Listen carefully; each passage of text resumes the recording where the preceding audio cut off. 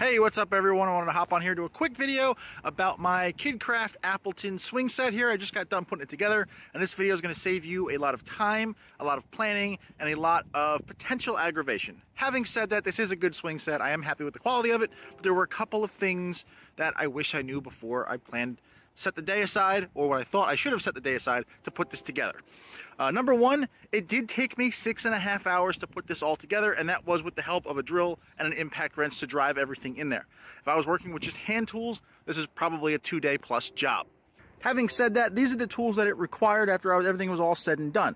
So what you're going to do, again, I can't require it, but I highly recommend that you actually have an impact driver here, because they do give you a bit for it's a square head bit, otherwise known as a Robertson bit. So to use a lot of these screws are the square heads, so they do give you the driver for that. But you should actually have a hex driver on hand to drive everything in. If not, a drill will work fine, but you'll be fighting the torque. I have the drill because there's a lot of lag screws, and they want you to use an 1/8 inch drill bit to pre-drill all the screws so you don't split the wood. So 1/8 inch drill bit, drill, impact driver, and then I also have on the impact, I have a fat Phillips head, or it's just a fairly large Phillips head, and then a kind of a fat Phillips head as well. This is for some of the lag screws. They don't have the square heads on them. They've got the Phillips heads on them. They do not include a Phillips head bit. So grab that, and again, if you have something on an impact, it'll make it a lot easier to drive in. And then you're also going to need 2 sockets. There's a 7/16 and a 1/2 inch socket for some of the big hex bolts I'll show you in a second. You're going to need those, and again, impact makes your life infinitely easier. And then to drive the stakes into the ground, because this thing does attach into the ground with ground stakes, I have a 3-pound little mini sledge. If you have a regular carpenter's hammer, it's fine. You'll just have to swing it more. All right, so going into the construction of this, it is all lumber. There is no composite anywhere other than maybe the slide. But everything here, it smells, I'm not going to say it's cedar, but it certainly has a smell to it. It's not just regular timber. It's definitely treated of some sort. Although they do actually recommend that you stain it or treat it once a year so that it doesn't weather, it doesn't rot, it doesn't crack. But that's just because it's wood.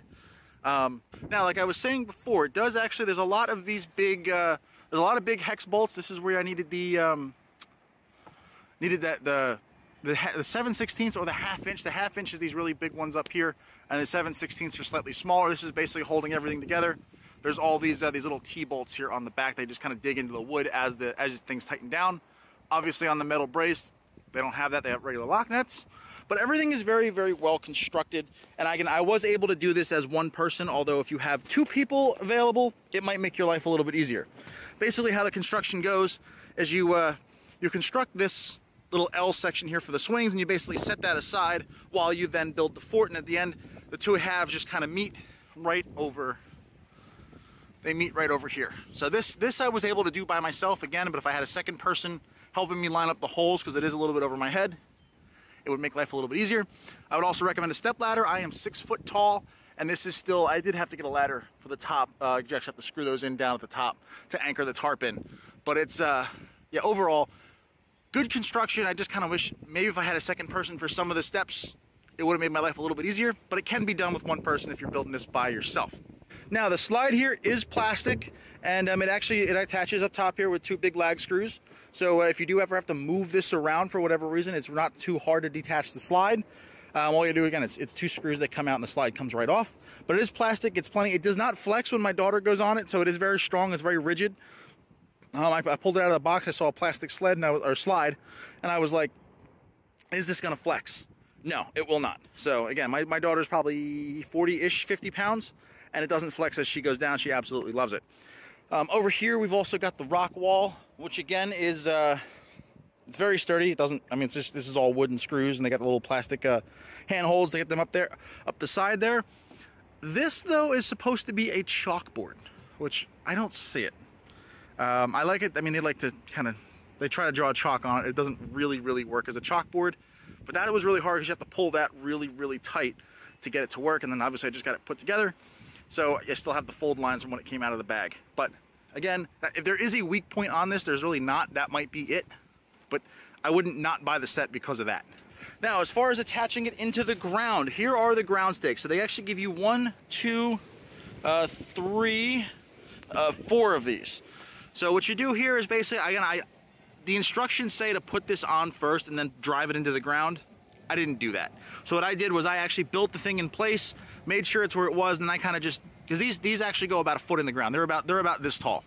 So what I did was I put everything where I built it in place, and then took this, laid it up on the side, then used that sledge and just kind of drove it down the wall. And then when I got down to, again, you're about, until that screw was about even with this, that's when I just pre-drilled and then screwed them in, anchored it, did the same thing back there. And then same thing with those. I basically built it in place and then just drove it down. And then when it was, yeah, the screw was about 2-3 inches off the ground, I drilled in, and then I screwed in, anchored it, and now everything here is anchored in place. Make sure you do that, because that is so this thing doesn't tip when the kids swing. That keeps this whole thing in place. But overall, I do think this is a very well-built, quality playset. I expect many, many years of play out of it, and I do recommend it to anyone who might be considering it. And if you found this review helpful, hit the thumbs up below. That way other people can see it, and you can pass it on. Thanks. Hey, real quick, if you like what you see in this video and you want to purchase one for yourself, I've left links to everything here in the description. And if you want more no-nonsense, no BS product reviews, be sure to like and subscribe to the channel and hit the bell so you don't miss one.